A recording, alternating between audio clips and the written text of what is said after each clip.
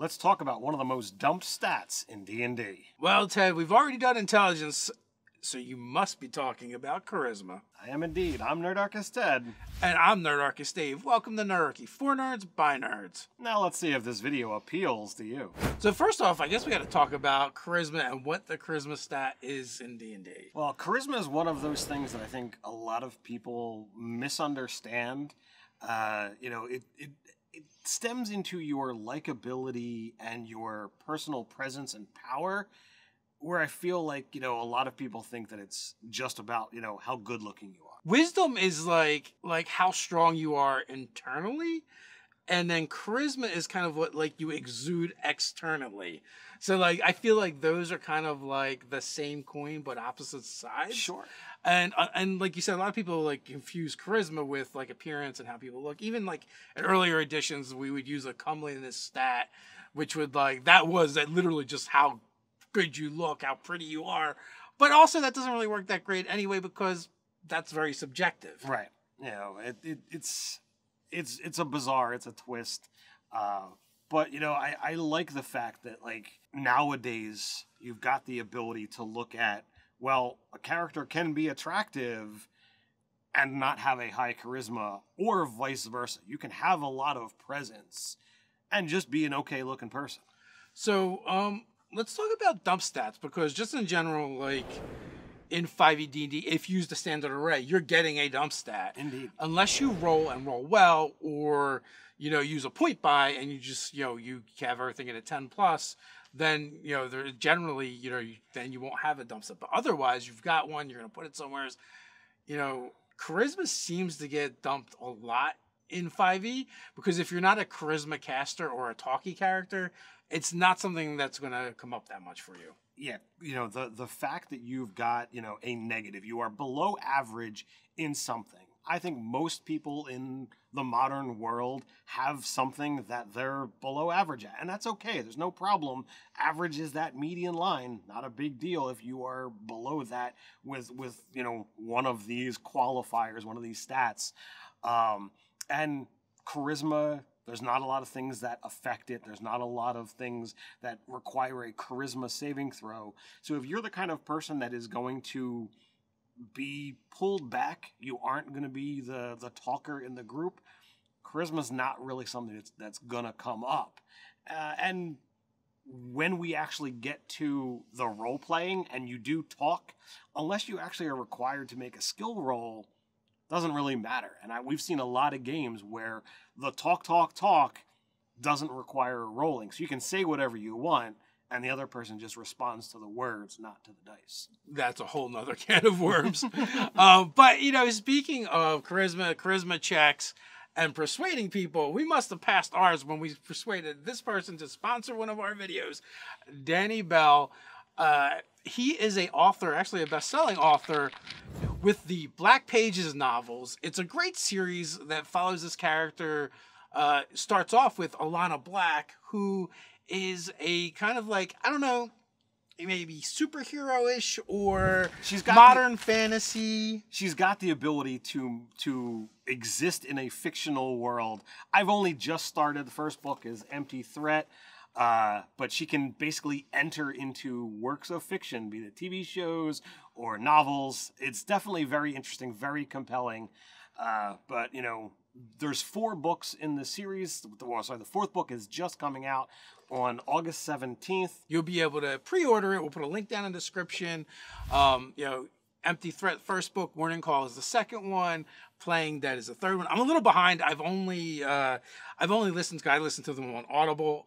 I've only listened to two of the 3 so far. Just downloaded the third one. I'm excited.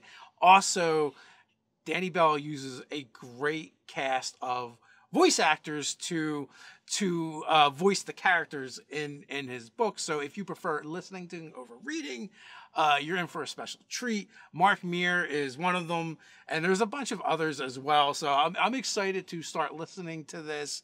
Like I said, we'll put the links down in the description below. With that, let's jump back into the dump stat for charisma and what it means. So as we kind of previously mentioned, charisma had a different vantage point in earlier editions. Going way back, there was a whole skills and powers that allowed you to separate stats, and there they actually, as Dave previously mentioned, a comeliness score, versus, your presence. But the charisma itself was, for the longest time, viewed as solely at our tables just how good looking your characters were. And I know that I played a lot of martial type characters, and charisma was entirely useless because we didn't make persuasion rolls or whatever the earlier edition facsimiles were. And I can recall making characters that had like a 6, 7, or an 8 charisma, and I was somehow the leader of the party. I did so much of the talking, and that's just, it would not happen in today's games because... Well, you could be, but no one's going to listen to you, or at least the people you encounter, they're going to dismiss you because you're not very likable. And that's it. Like, to me, in previous editions, like first edition, they introduced the comely score as like an optional, score as an optional rule. Second edition, they kind of split it up to your presence and your comeliness, your looks, and like there wasn't really skill checks per se, so it didn't come up. It didn't factor in anything. It wasn't a caster stat at the time. Mm-hmm. It really didn't mean anything. Third edition introduced a lot more skills into the game, so then it meant something for skills, but I still don't think it was a caster stat, so it didn't matter as much. Like, in earlier editions, you had to have it for certain classes like Paladin, but that was it. Fast forward to 5th edition, it's a caster stat. There's different things that rely on it. Skills, it means a bit more. And also, it's been better defined throughout the editions. But at the same time, it tends to be a stat that does get dumped often. So I guess that asks the question is, why do people feel like this is the go-to stat to dump? Because it doesn't affect large swaths of the game, right? Unless you're a caster, unless you're a paladin, or you're the talkie character, right? You don't need it for exploration. You don't need it for combat. So then I guess, we talked about, why people, could or should dump it. But why do we feel that characters or players shouldn't dump charisma?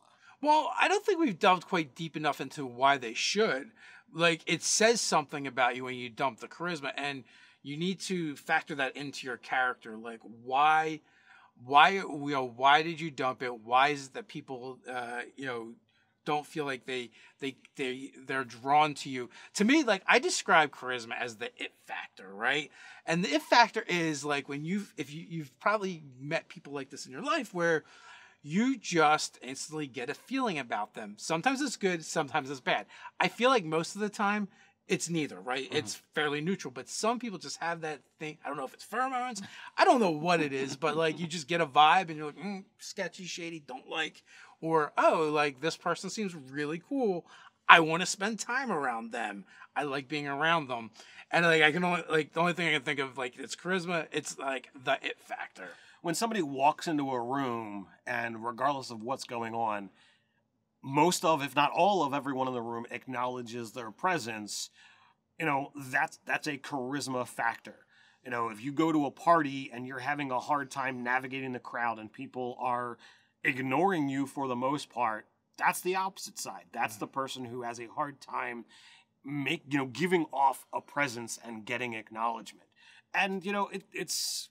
whether you look at it's, what your looks are, what your fashion sense is, but just your overall, stance, posture, poise, any of that kind of stuff, it's going to make people notice or not notice depending upon where you fall into that scale. Yeah, I really think you should use charisma as part of your appearance, but not in like how attractive you are. Like you said, like your stance, your posture. Do you slouch? Do you dress slovenly? Do you not care about your appearance? Because that's a big difference between someone who doesn't care about their appearance and someone that might not be as physically attractive, right? Again, also very subjective. But someone whose hair is always a mess, like, maybe they only shave every couple days. They don't really have a beard, but they're not clean shaven either. It's unkempt. They don't wash their clothes. They don't wash their hands. Do they have bad manners? Are they rude? Like, all this stuff kind of adds up to a person who has dumped their charisma. If you're looking for a way to support the channel, help us continue making videos or articles over on our website, nerdarchy.com. You can always check us out over on Patreon and support us there. As a special thank you, every month you'll receive content for both players and DMs alike for 5e. We do magic items that sometimes we turn into print and play cards. We have drop-in encounters, maps that we use on our own games. We make stuff like, I mentioned magic items, but also spells, feats, races, subclasses, and so much more. There will be a link in the description and one of these cards up here. You click away and get a free sample as well. All right, so you began mentioning some of the things about what a low charisma score would be like. So I think if you've decided that this character has a low charisma, you're gonna dump it for this. Why not pick some or all of these things is to kind of showcase what this character has that makes them unappealing or unnoticing, to those around them. And I've kind of broken them down into a variety of categories. So first up, is your character annoying? Do people not want to be around them? It could be habits, it could be hygiene. Does your character belch in the middle of a conversation and not think anything of it? Are their manners just through the roof and horrible? These are things that just are a kind of, all right, Mike, I'm just going to push away from you a little bit here. I really don't want to interact with this. Do they have a shrill, high-pitched voice that just the sound of it makes you want to commit acts of violence?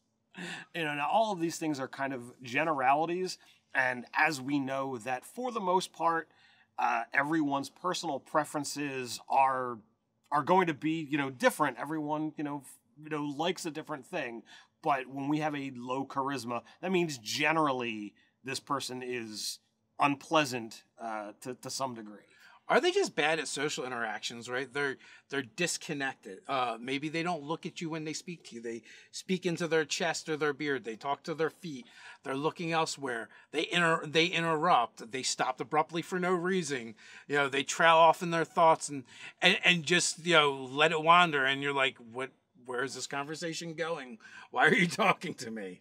And those kind of things could be kind of linked to other things. If you're a low wisdom score, you could totally, just be aloof in your thoughts and not connected to the world. So you've got a low wisdom and a low charisma. So mid-sentence, you just kind of wander away. On the other side, if you've got a low intelligence, you could link it to you forgot what you were talking about. You have the conversation going and all of a sudden you just completely derailed your train and you just stop and you have no clue what's going on. I've interacted with people who have had that exact issue, and it can be challenging to hold a long-term conversation with someone who has to kind of get the train back on the rails and keep things going. You have to issue prompts, and it can be very discouraging. Or maybe worse, like the opposite. They keep talking, but it's clear they have no idea what they're talking about. And it's apparent to everybody. They use words wrong. They use the right words in the wrong circumstances. They use the wrong tense for a word. So all of this kind of just adds up and becomes someone that you just don't want to talk to. Maybe they're bombastic or they're super soft spoken, and so you have no idea even what they're saying. Another option is is the character arrogant? Someone can be attractive and they've solely latched onto, that aspect of their personality. And they're so good looking that they expect everyone to pay attention to them. They want to be the center of attention all the time. And you've possibly seen, some people that they walk into a room, they want everyone to look at them. And you just, you see half the room and go, oh God, not again. Yeah, and they're just abrasive. They're bombastic, like I said earlier. They're just very trying to be around. And again, like you said, they might be super attractive. You're like, oh, I want to be around this person and talk to them. And then they open their mouth and then you never want to be around them because maybe they're just super self-absorbed. Or vapid. All of these things could kind of add up to someone who has a low charisma and help you define your character as well. Like these could be fun traits to play into the game. Now, hopefully you also build your character with some other redeeming qualities as well, so it's not all bad. Right. These are just how to add some concept, some flavor to Well, you've dumped charisma. When you have these concepts to build off of, you have some flaws. Obviously, whatever it is you've got as a dump stat should be a dump stat for a reason, and build that character out. Okay, you might be really intelligent and low charisma, so you go on and on about, you know, this topic that clearly you've missed all the social cues of, you know, the other people talking to you that have no care about what it is that you have to say. But it's there. So you redeem yourself with your high stats, and you give yourself flaws based on your lows. Absolutely. Let us know how you play low charisma characters in your games, and share your tips and tricks with the Nerdarchy community below down in the comments. While you're down there, don't forget to do all those things like, share, subscribe, even go ahead and find that notification bell. Give it a ring so you don't miss a single video. Quick reminder, Monday, Wednesday, and Friday, we drop new videos on the channel. Come on back. But hey, you can't wait till then. We have a whole playlist up right here about stats and ability scores. So until next time, stay nerdy.